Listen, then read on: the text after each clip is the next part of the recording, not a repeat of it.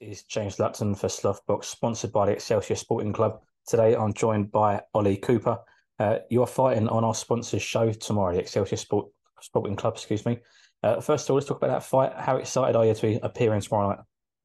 Yeah, I'm excited. When Scott first announced, he was obviously bringing the club to my hometown, bringing all the big fighters there. I knew it was something I wanted to be on straight away. Because I know Scott can attract the big names as it is anyway. So yeah, really excited. It's going to be massive for my career. So yeah, I think it's great. You mentioned he can attract the big names. Not only that, he's already bringing in the big names in terms of the punditry team and the guys who are there, the hosts of the show. You've got Ray Mancini, former world champion, Steve Bunce, who's a well-known name in the boxing media and boxing world over here in the UK and America as well. Richie Woodall, obviously from his commentary with BT Sport, alongside Steve Bunce as well. So he's got these big names who work for the big shows, the biggest platforms in the UK and America with Ray Mancini, and they're coming over to Cannock and they're hosting the shows that you'll be performing on tomorrow night. How much of a boost is that for you to perform in front of these guys? Massive, massive, mate. Honestly, when you got such big eyes looking down on you, um, it's my chance to shine. Really, like you say, with the having the big names there, you want to put on a good performance. You want to make sure they think, oh, Ollie Cooper was good the last time I saw him. Etch my name into the back of their minds. So that's what we're looking for, and hopefully it'll pay off. As you mentioned, Scott, he runs the club there, Scott Murray, and I believe Scott has said the plan is for yourself to appear on these shows the next three or four fights. Again, just how exciting is that for you to know that you've already got a bit of a plan and a bit of a route on what you're going to be doing? Yeah, it's brilliant for me. Obviously, like I said previously, with Scott having such a big contact list, and for me to have a his confidence in me, it's like I say, it's huge. Um, not only for my career, but for myself mentally. Obviously, pushes me on to perform the best I can. Um, so yeah, I just think it's brilliant. Like you say, I'm really looking forward to what the future holds. I believe it's also taken a bit of pressure off you as well in the build up with ticket selling. You're not having to Oh sell God, yeah, tickets. You yeah, beforehand, yeah, as you know yourself, you're 5-0 currently. They've all been on small hall shows, and you're having to graft before you even get in the ring by selling these tickets, drive around, send them out, collect them, collect the money, etc. Here, you don't have to do that. That's all done by the club. How much yeah. of a benefit is that to you, and how much less pressure do you feel? Oh, don't worry, you're good. Yeah, yeah. Sorry, bro. No, it's huge. Obviously, before, like you say, it's a task in itself. You got your dieting, your training, making sure you're on weight. You got all these elements being put together. Um, and then with the ticket selling on the side, it's just added stress.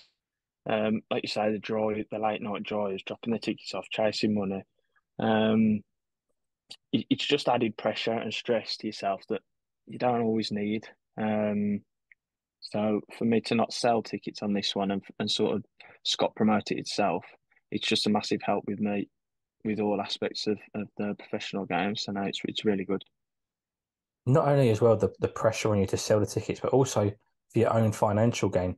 I know fighters on a small hall circuit who maybe not sell many tickets as they need to pay for their opponent and then pay themselves as well as their team. They walk away sometimes paying out their own pocket after their purse.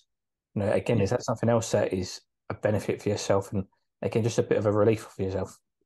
Yeah, of course. I mean, and another bonus for it is I know I can stay active. I know lads who haven't been able to sell the tickets, so they can't fight at all. As like you say, they can't pay their opponents, so they've had to pull out.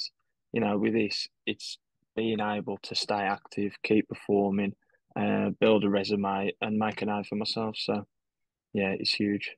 Absolutely. And you'll be fighting Dwayne Cheeky Grant. Um, in terms of Dwayne, obviously he's a tough journeyman. We know what he's about. He's a guy who really gets stopped. We know he'll take you the distance. Not much of your opponents have already. How He's much pulled out now. He's pulled out.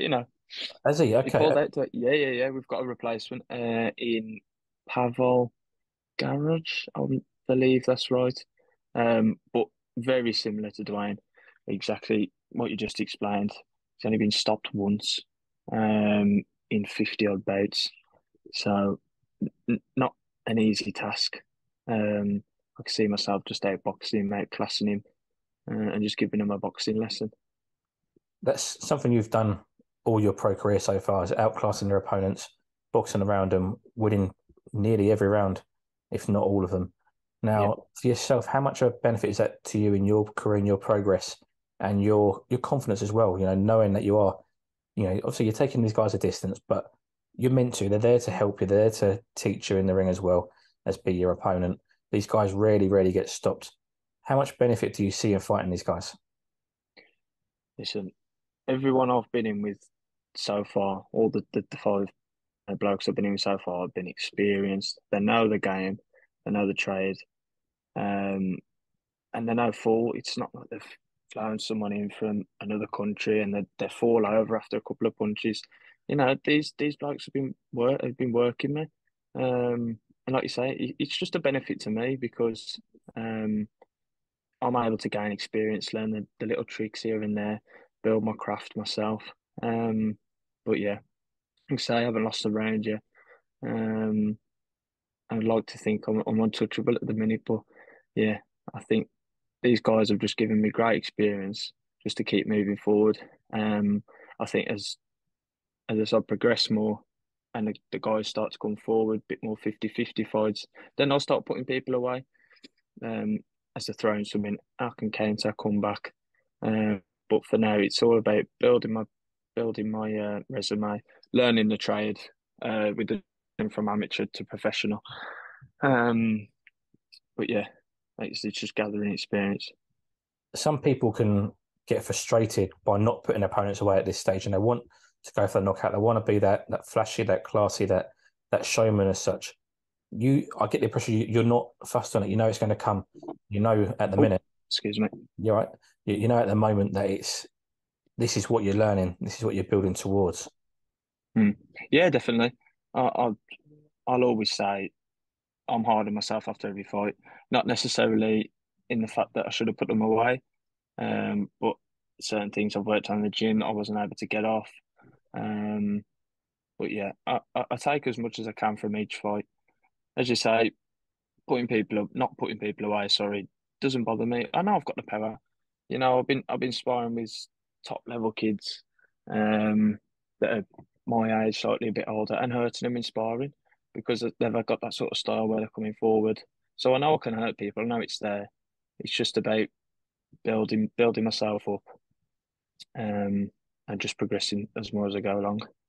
This is, and you know, with these guys, that like you mentioned, experienced journey when they're tough guys, they're not going to give you these openings that come forward fighters will give you. No, no, God, exactly. It, it's it, it's the best way to put it. You can't buy this sort of experience, you know, with these tough guys. Um, they've been around a long time. Young prospects like myself can learn a lot from them. I think they're definitely overlooked most of the time. I get a lot of people say to me, "Oh, you're fighting this guy. He's had fights. He's lost 98. Why is he any good to you?" But it's all about learning a trade from them. They've got a lot to give in a sport, and without these guys, the sport would be nothing, you know. So it's really good to have them. No, absolutely.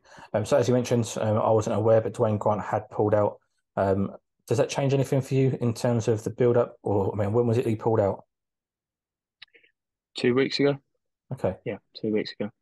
But Does no, nothing's changed. Nothing's changed. I'm still going to go in there, punch someone's head in for 6 rounds, and get out of there um, unscathed. So it it'll just it'll keep me on my toes, you know, in terms of maybe slight changes style.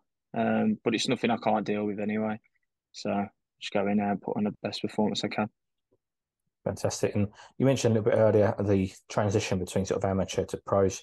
You did have a little bit of a gap between your fourth and fifth fight. I think about 11, 12-month gap between the two fights. So you had a little bit of a layoff there, a bit of inactivity.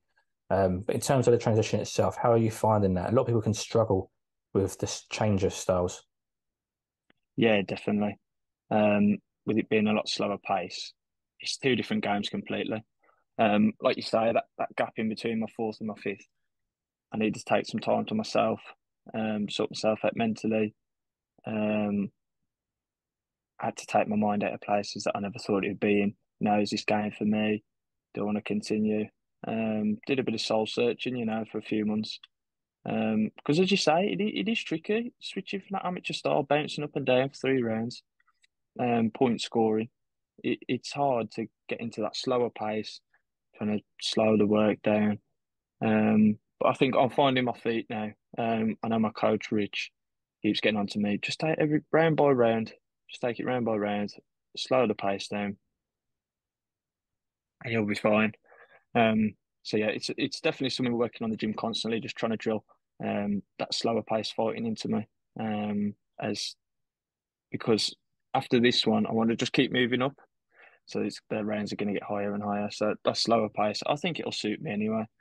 Um, I'm a bit of a slow starter, but no, it's definitely something we're always working on. And just finally, last question from me, Ollie. So I mentioned earlier, Scott has said the plan is for you to be on his shows next 3 or 4 fights ahead. So you've got a little bit of a route there, as I say. His plan for you is to hopefully fight for a Midlands title on one of his shows, whether it be in this year or next year. We don't know. Mm. Is that something that excites you? Is that something that you want? And how soon do you want that? How soon will you be ready for that? As soon as possible. I feel like I feel like I'm ready now. Soper said, I've been sparring not too long ago, a couple of weeks ago, sparring Aaron McKenna, as we know, has just won the WBC international Yeah, title.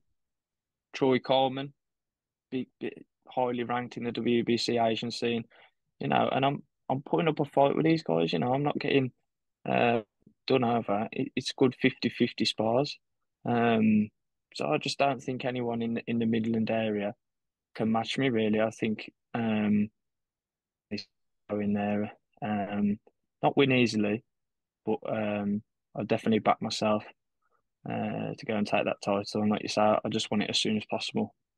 Get this 6 rounder out the way, um, and if possible, have it towards the end of the year, maybe starting next year, depending on what Scott has got lined up for me. But he's the man in charge. He'll tell me what to do. But like I say, I want it as soon as possible. fantastic. Well, Ollie, thank you for your time. All the best of luck for tomorrow. We'll speak again No, soon. thank you. Thank you for having me.